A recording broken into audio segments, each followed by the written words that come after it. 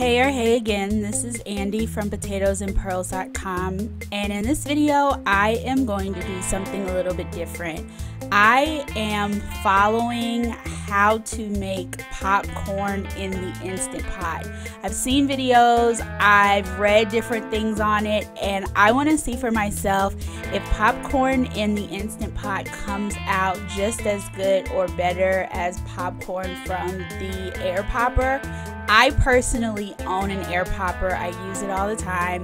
And so I just wanted to see, does this hold up? So I'm going to get into it right after this.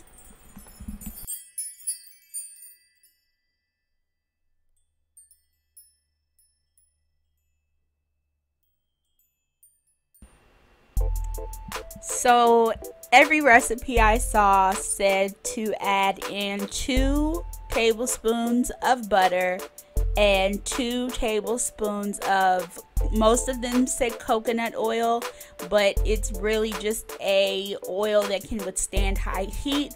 So instead of coconut oil, I did use almond oil just because I personally don't like coconut oil, but this should work with any high heat oil or any type of oil that's good in high heat. So I've put that in the pot. The Instant Pot is currently in saute mode on the more setting or the high setting. So you want it at its highest heat, and I am going ahead and getting the butter melted down and getting it blended in with the oil. So once everything has melted down, according to the multiple recipes I read, you're supposed to add in a ½ cup of popcorn kernels. You're supposed to stir the popcorn kernels around so they get coated in the oil butter mixture. And so that's what I am doing here. And then you go ahead and put on a glass lid. Any glass lid that fits on your Instant Pot is fine. You're just not supposed to use the pressure cooker lid as it can cause issues.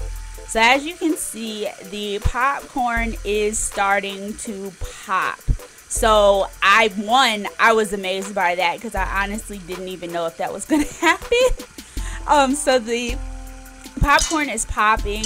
The steam from it popping is building up on the lid. I did see in some of the recipes I read where people they lifted up the lid a little bit to let some of that steam out. This particular lid does have a hole in the top where some of the steam can escape. And so at this point, the popping slowed down.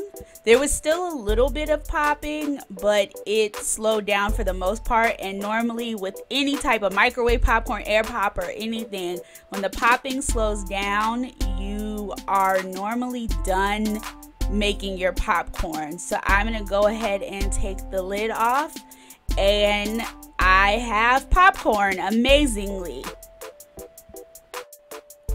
So I didn't like this at all. This was all of the popcorn that came out of the Instant Pot. It's in a single serve bowl. A good portion of the kernels didn't pop, and some of them had a burnt flavor to them, and I didn't have any burnt particles in the bottom of the pot. It was just like the corn was burnt. So I'm not really sure if I would ever do this again. I think I'm gonna stick with my air popper. If you guys have seen some videos where this has come out really well, let me know down in the comments, because I would like to know. I hope you guys enjoyed this video of me testing out making popcorn in the Instant Pot. If you guys would like me to test out anything else, let me know down in the comments. Don't forget to give this video a like, and don't forget to subscribe. And I'll see you guys next time. Bye.